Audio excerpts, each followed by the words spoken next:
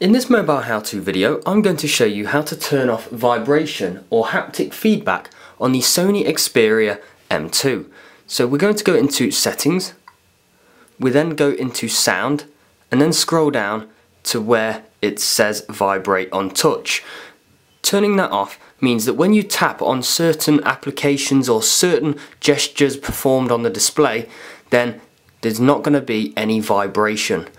You just turn it back on by reticking that box.